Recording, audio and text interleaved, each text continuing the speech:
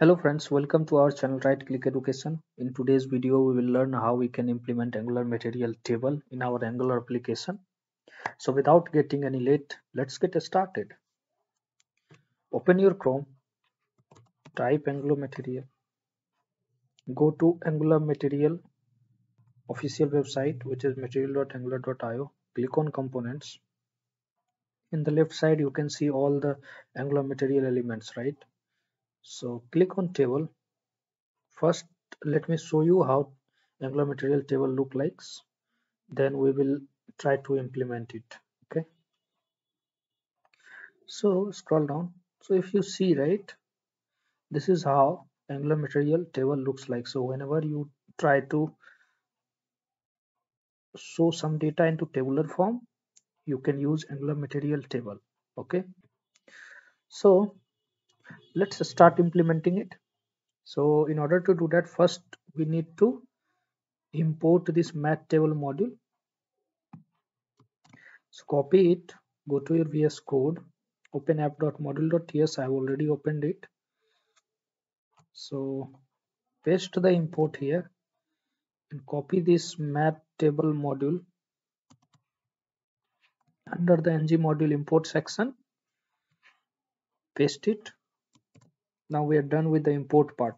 Okay, now let's go to our HTML and try to implement the HTML part. So in the HTML, first of all, we will create one div. Okay, inside this div we will create table. Okay, so name it as table. So table tag is used to create table. Now in order to make it as material table, we need to add mat table tag. Okay, now since we have written the tag for table, now we need to add the columns to that table, right? So let's add that also.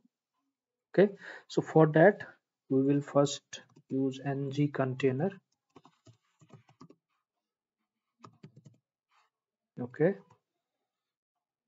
now inside this ng container we will first bind this ng container with match column def. Okay, so mat column def equals to the name of the column.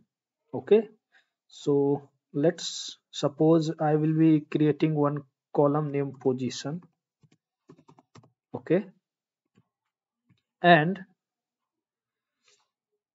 we have binded this column with mat column def.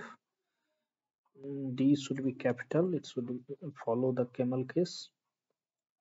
Now in the ng module we will add header to the column, right? So for that we should use th tag. Inside th tag we will add mat header cell, mat header cell. Okay, and bind it with property mat header cell def, mat header cell def. Okay, and then you need to give the actual name that you want to show on the column. Okay, so header. So basically give the header name. So I will give this header name as suppose number. Okay, now we need to bind the data also. Okay, so for this column what will be the value of that column? Okay, for that we need to bind a td, means table data. Okay, now add this to mat cell and bind it with mat cell def, mat cell def. Okay, mat cell def equals to we need to uh, go through the loop, for loop, in order to fetch all rows of the array, right? So let's do it, then you will get to know. Okay, let element. Okay, now let's bind the data part. So let's do a string interpolation, element dot position. Okay, so this is how we have created one column. Now we need to also loop through the rows. Okay, so suppose we have a column, right, and we have 5 rows. So we need to loop through each row and print the column, right? So for that we will use tr tag, which is table row. Okay, add mat header row, mat header row,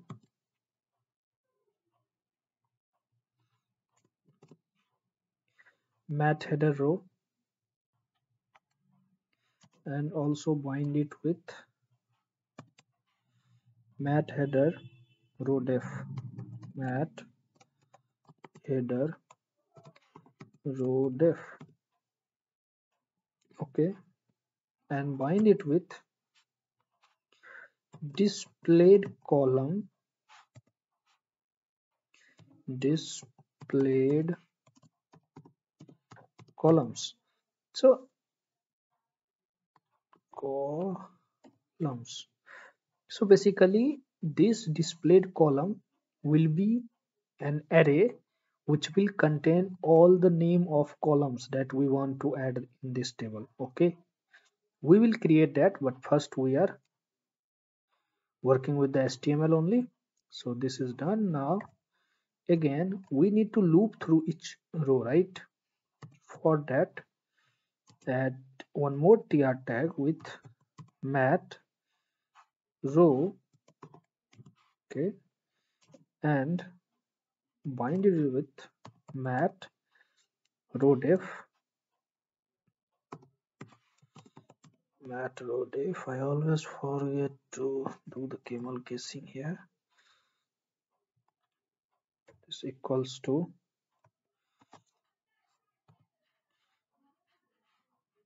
let row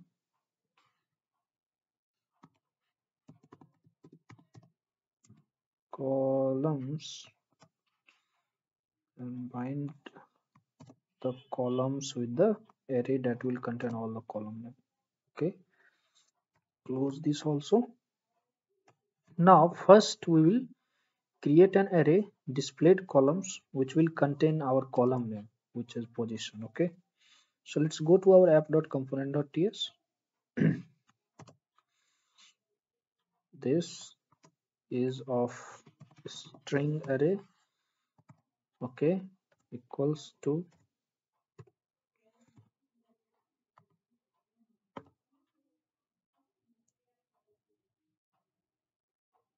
sorry string array, and add the position column in it.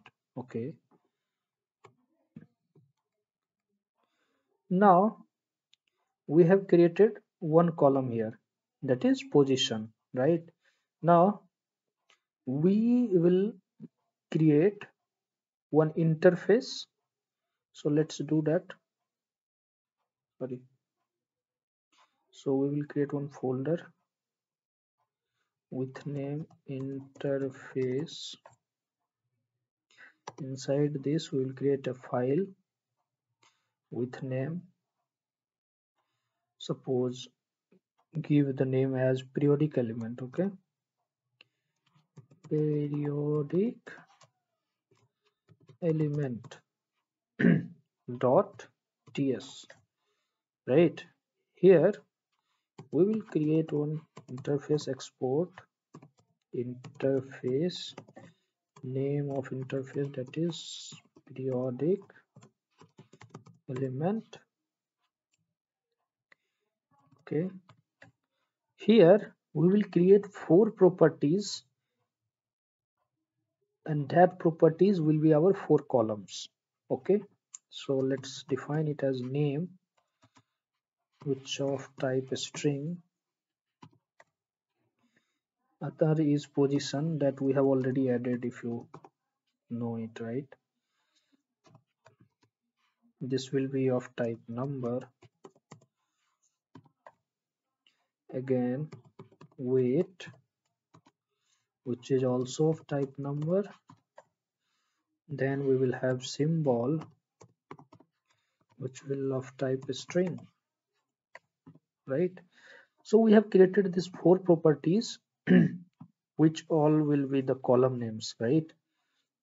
Let's go to our app.component.ts. We will import this interface here. So import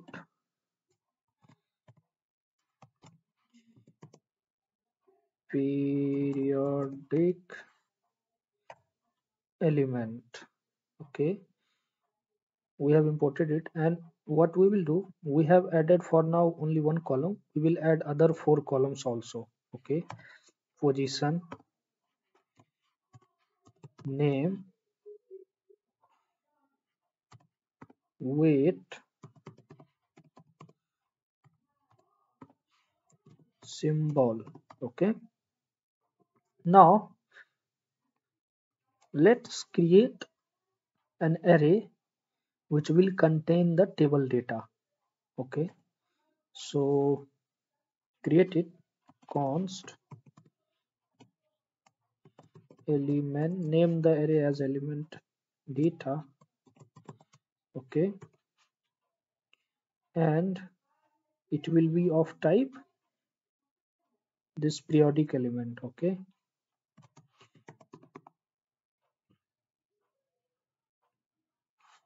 so this array will be of type periodic element array.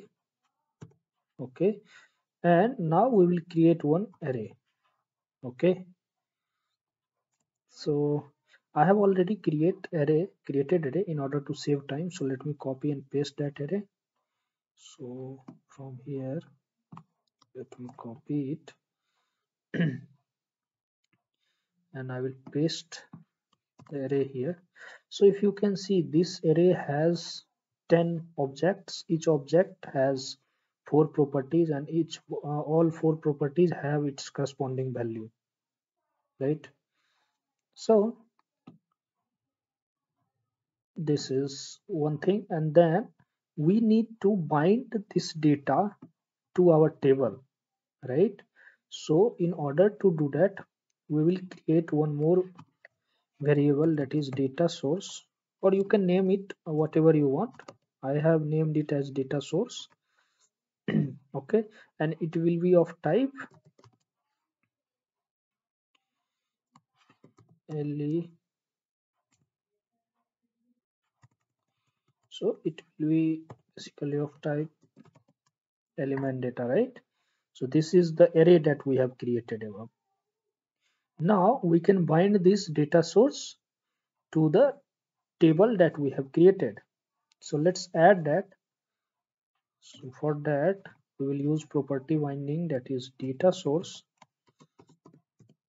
Okay, and we bind it to the variable that we have created. I have created with the name data source.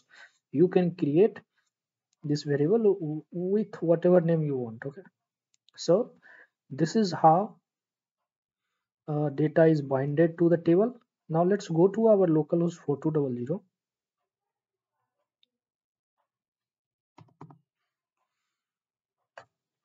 Let's see.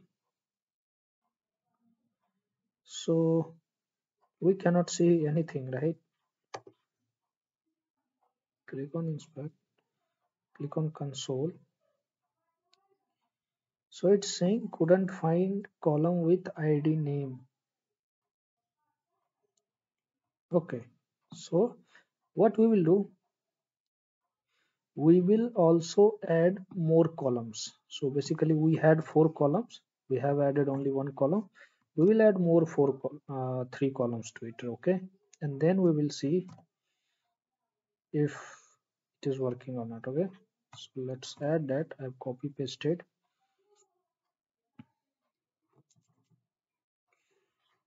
So done with the formatting. Now let's change the name here.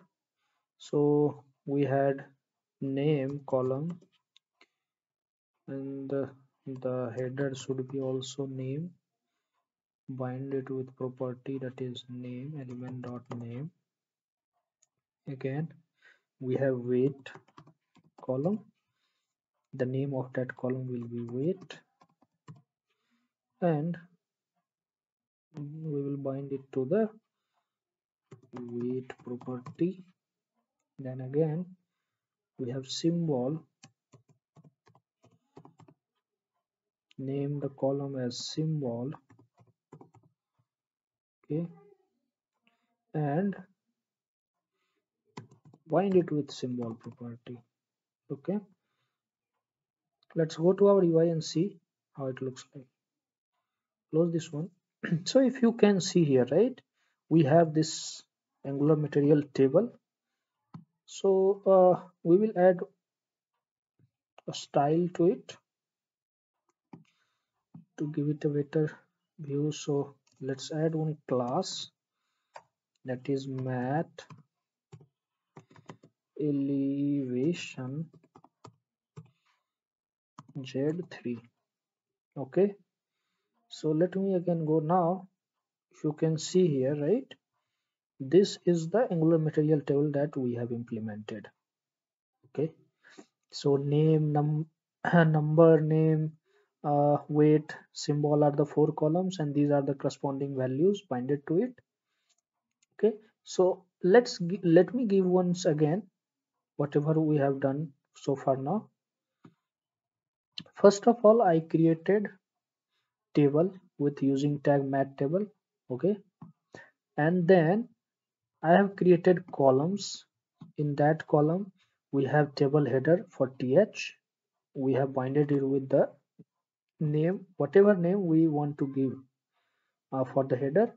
Then we have td, which binds the corresponding data for a column, and we have here tr, that is table row. We have binded it with the array display columns, and it will loop through the uh, data.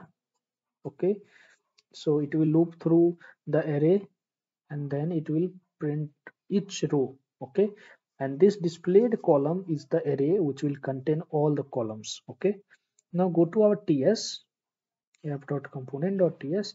You can see what I have done here. I've created one interface, that is periodic element. It has four properties: position, name, weight, and symbol. And then we have created one array which is element data, which is of type periodic element, and these are the array data. Okay, now we have created one variable data source which is of type element data, and we have binded this data source to the property data source. Here if you see, data source equals to data source, so we have binded the array data to this data source property. So it will basically help us to render the data on UI. Okay, so this is the complete summary. So if you see here, we can see angular material table has been implemented, right? So if you have any doubt regarding anything in this angular material table tutorial, you can comment it below and I will definitely try to answer it. And in the next video we will learn how we can implement pagination, and then we'll learn how we can implement sorting on this angular material table. Okay, so if you haven't subscribed our channel, please do subscribe our channel and press the bell icon to get more updates. Thanks and have a nice day.